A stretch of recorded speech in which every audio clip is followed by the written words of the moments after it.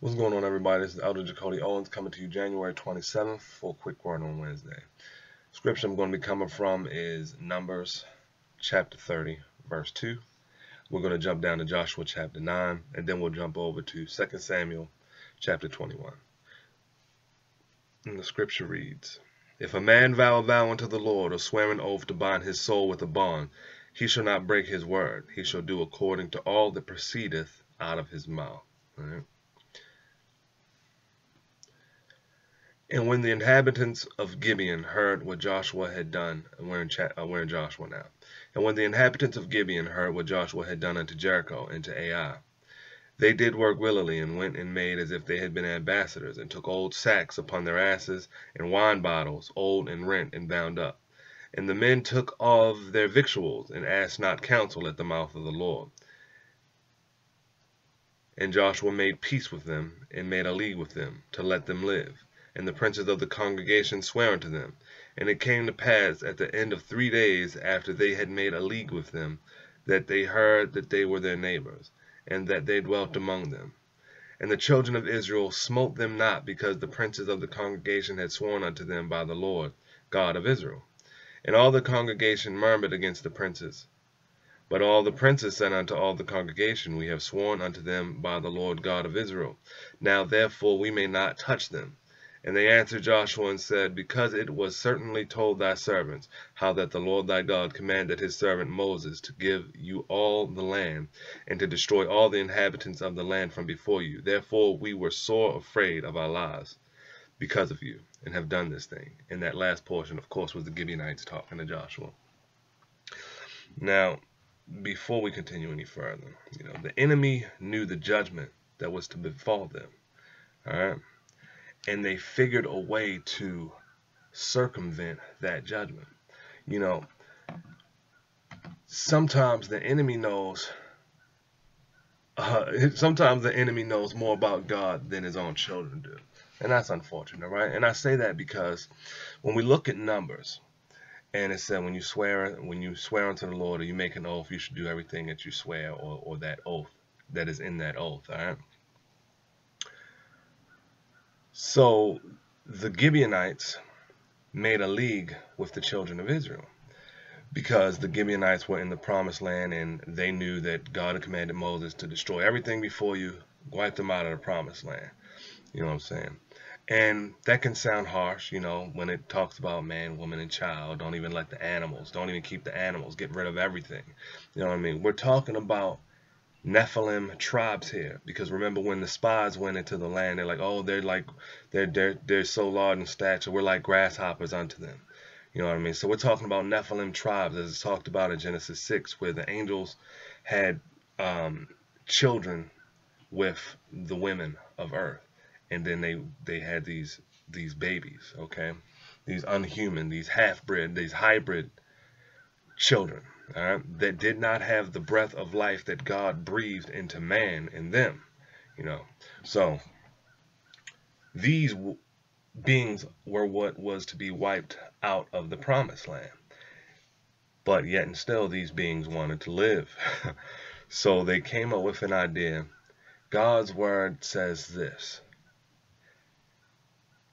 Numbers, in Numbers, and of course they're not going to go for scripture, but in Numbers it says, if you make an oath, you swear by it, you're to keep that oath. And these are God's children. We're supposed to be his representatives on earth, right? That's what we're supposed to be as his children. So as his representatives on earth, if they make an oath to us, you know what I mean, it should be upheld. It should be, that oath should be kept. We should be safe. So we're going to go to him, and we're going to present ourselves as one way. Even if we deceive our way into safety, we're going to do this thing. So they did it, and they were successful. And they were successful because the people of God did not even seek the Lord about it. They had some suspicions. They're like, how do we know y'all don't dwell amongst us? Where you from? Oh, we're from a faraway place. Look at our wine bottles. Look at our old moldy bread. They were clever with their deceit.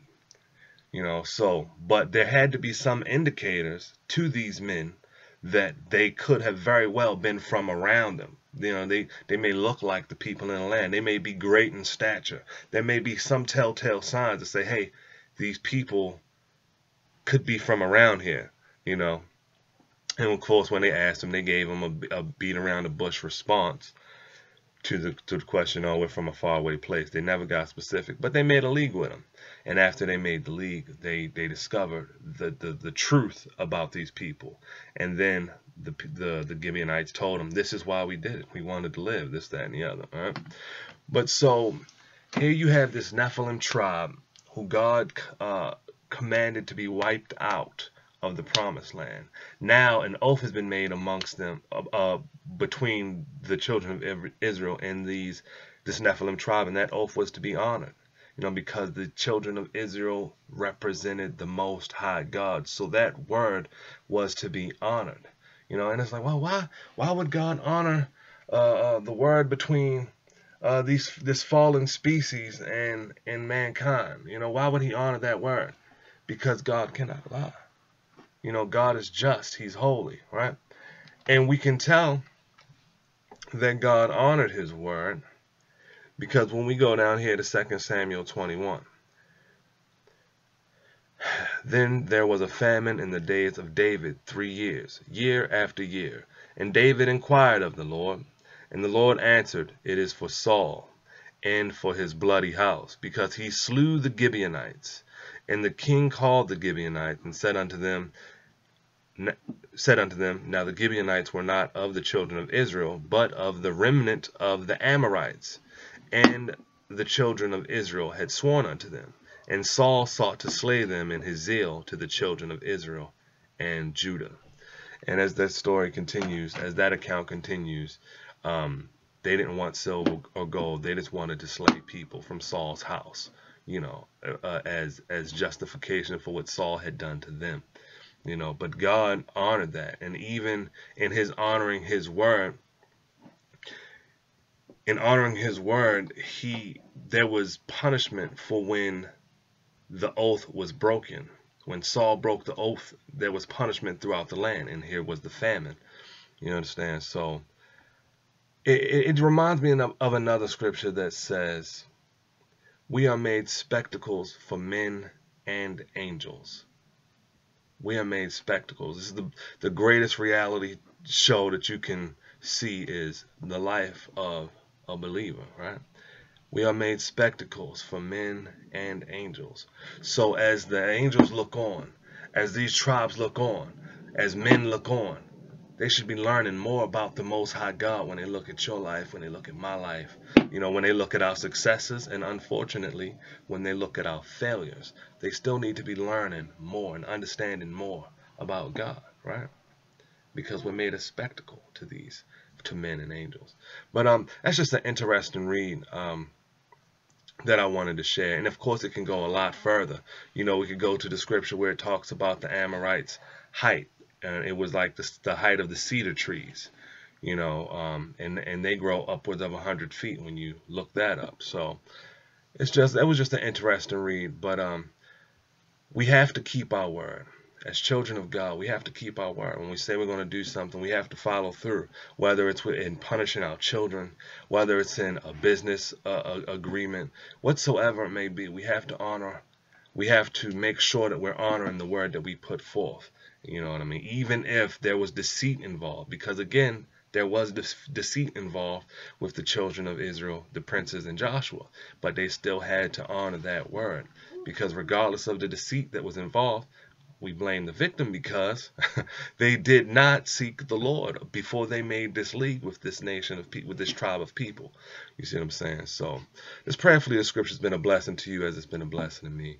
Remember, Monday is the Monday prayer, Tuesday is Testimony Tuesday. Have a prayer request or testimony, feel free to leave a comment below or shoot me an email at jacodyo@gmail.com, and we'll pray together and I'll share your testimony. All right, until next time, be blessed.